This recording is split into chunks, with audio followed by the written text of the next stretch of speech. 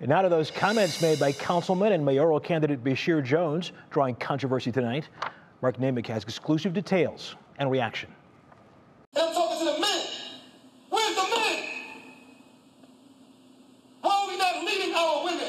They are not our leaders. We are their leaders. In a short video circulating on social media, Cleveland Councilman and mayoral candidate Basheer Jones urging men not to cede leadership to women in their households. Oh, you want to be weak in your household? Oh, she'll step up and take it over.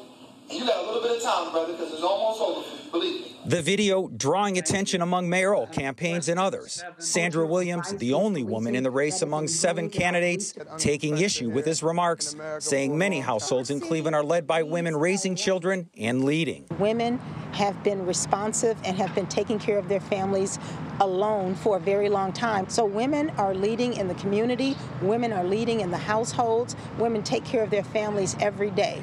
And I think that's what we call real leadership. So we need to identify what we mean by women are not our leaders. We are doing it every day.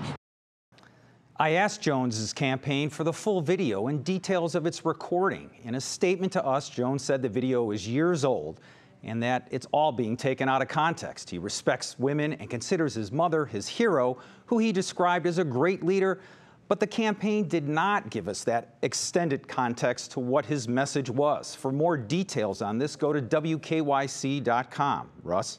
Mark Namick in the newsroom. Thank you.